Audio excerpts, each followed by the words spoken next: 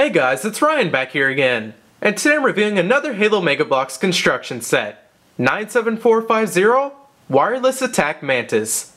This set is composed of 120 pieces, and the retail price is $59.99. Here's a nice look at the back of the packaging, with a complete overview of all the Mantis' features. Included with this set is a UNSC Mantis, a remote control, and one minifigure. To start off the review, let's first take a look at the UNSC Mantis, which is the second to be released in the line. For starters, it's gigantic, coming in at 9.5 inches tall and 7 inches wide from weapon mount to weapon mount. For the most part, it's solid pieces, including the legs as well as most of the torso. But that's not to say that they didn't include some small detailing pieces here and there, such as the gold studs on the side of the legs, along with some plating. Like the previous Mantis, each foot has 2 support claws on the front, and they are articulated, with side-to-side movement, as well as up and down. On the back of the shins is brown thrusters, along with adjustable flaps. And there's a similar thruster on the tip of the torso too. The legs do have some additional movement at the hips, including side-to-side action, as well as up and down too. All of the detailing that you see is fortunately printed onto the pieces themselves, including the UNSC eagle on the front of the torso, gold caution strips on top of the legs, vehicle detailing, and additional UNSC eagles on both sides of the main head, as well as the top too.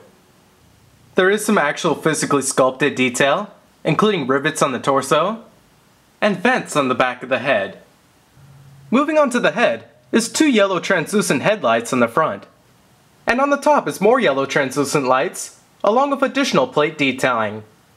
Attached to the right arm is a heavy chain gun, which has 2 ammunition belts mounted on its side. And on the left arm is a 5-tube rocket pod.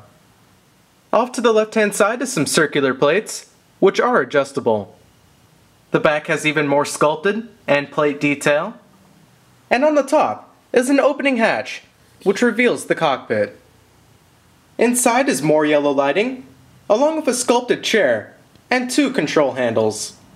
And of course you can seat one minifigure inside. Included with the Mantis is its wireless controller, which is meant to mimic the Xbox One controller. When you press one of its 5 buttons, it activates a blue light.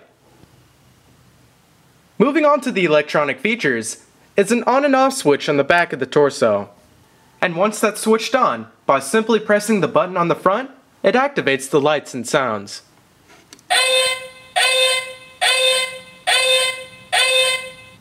Once that's activated, you can use the wireless controller to control different functions, including the head's movement.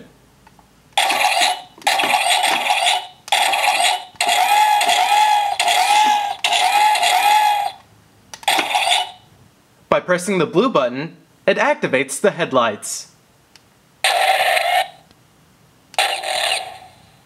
The yellow button activates an action sequence.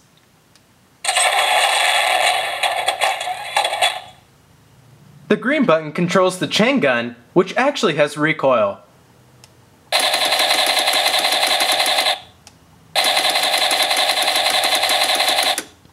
And of course, the red button launches the rockets, with 1 rocket launch for each click, followed by a reloading audio clip afterwards.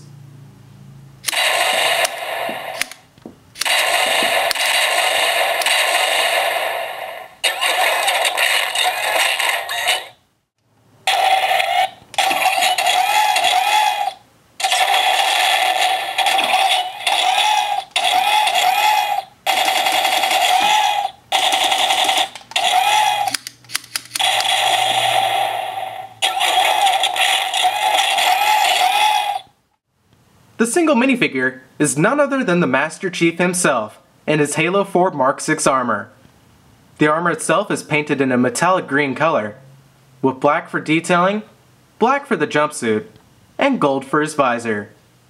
Thanks to the new interchangeable armor system, most of Chief's armor can be removed and customized with other minifigures, which you can learn more about in my The Future of Halo Mega Bloks minifigures video, linked below. and his weapons and accessories include a black Halo 3 assault rifle. Overall, for about $60, it may seem a little overpriced at 120 pieces, but you have to remember that the vast majority of it is solid unique parts. The sheer size alone is a drastic upgrade from the previous Mantis, but it lacks articulation and makes up for it with all of those awesome electronic features. In the past few days that I've had this, I've definitely been having some fun with it, so I go ahead and recommend it. But still, you might want to wait for one of those inevitable sales to get it a little bit cheaper. I hope you all enjoyed this review, and I look forward to seeing you in the next one. Subscribe for hundreds of collectible reviews, including Halo and Star Wars, and follow me on Facebook and Twitter for up-to-date channel news.